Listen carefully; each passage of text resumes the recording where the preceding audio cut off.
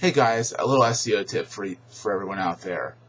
When you're trying to optimize your site and get it found in Google and Bing and other search engines, and you want people to find it better, you need links to your site. You need to be listed in directories as well. Now, they have to be relevant directories. So right now, for example, I'm submitting A2SM, my online social media blog, to a bunch of blogging directories. So that's where it's most logical, because it's a blog, and that's where people will go to these directories, and search engines go to these directories to find out if there's any new submissions. So that's a good place to start, is get your site into some blogs. It's best, the web is a good one. It's expensive to be in, but it's worth being paid for. It's not a paid link. It's more of an authoritative thing.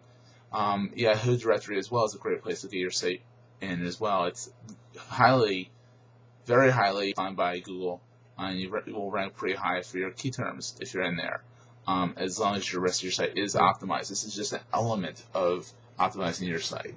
But you also have to find sites, other people's sites, that are voting for you, essentially, by giving you a link that are relevant to your site. You can't get something, if you're a technologist or you're a tech blog, having someone for woodworking linking to you doesn't really help you that much, and you linking to them doesn't help you at all. So you have to share links. You have to give links, and you have to take links, and that's what you kind of have to think about. So look for directories. Look for directories are really the place to go, and start slowly in your travels, find other sites and email people asking them if they would be willing to link to you, and if you share a link with them. It's tedious. It's tough. These directories take a while to get approved and stuff, but in the end run, it'll be worth it. Take care, guys. Bye.